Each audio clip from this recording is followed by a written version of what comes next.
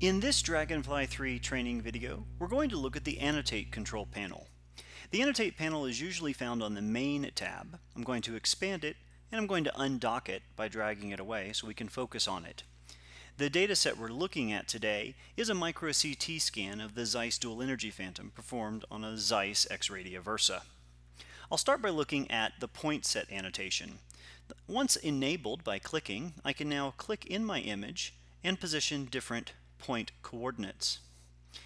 If we come over here and we select another object and then select the point set, you can see the individual coordinate positions of the different points.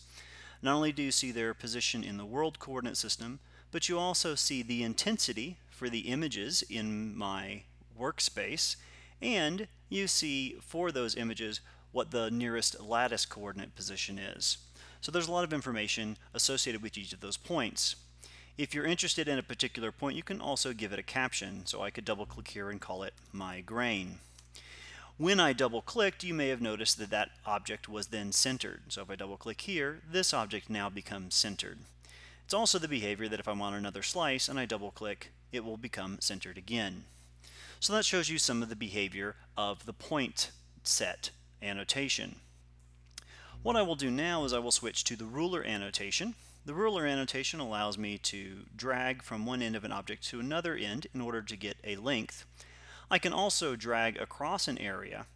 If you look over here, you see all of the point sets and rulers I have created, and if I click on a particular object like ruler number 3, you see that it is highlighted. I can change its thickness by typing a value in here or using the mouse wheel to increase its on-screen thickness. You can also see the report of its length. If I choose ruler number 4 and then click on the profile intensity, you can now see the intensity profile as it passes through images that are in my coordinate system. So in my particular scene in this coordinate system, I only have one data set, and so you see the intensity along the path of the ruler as it passes through grains, through the epoxy, back through lower density grains, etc. The next tool is the angles tool, which allows me to drag the mouse from one point to another point, and then I release the mouse and then drag to form the second end of the angle. The angle is reported over here. You can also use the split angle tool. For example, if I want to measure an angle that is not subtended by a sharp vertex.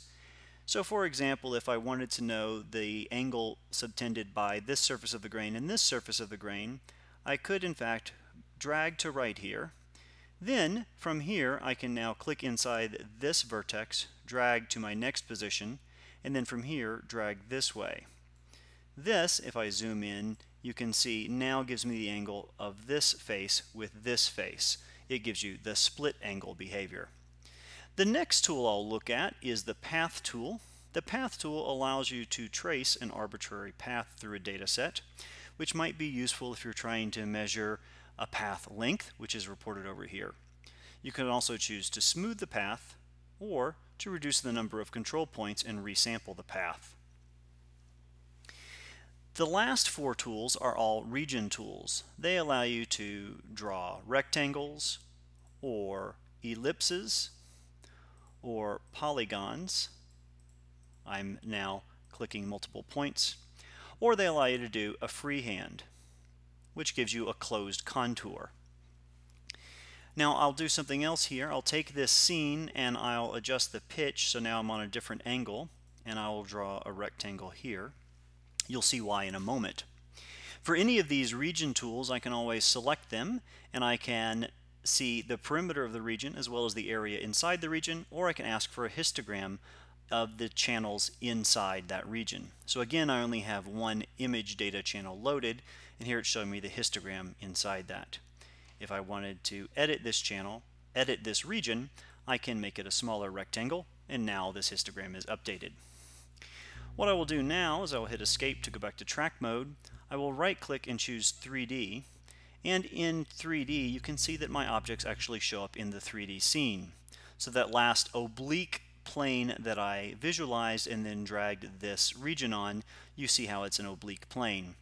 Again, if I scroll up and I select that final region, I can use the mouse wheel to increase the thickness, and you can see it plotted in 3D.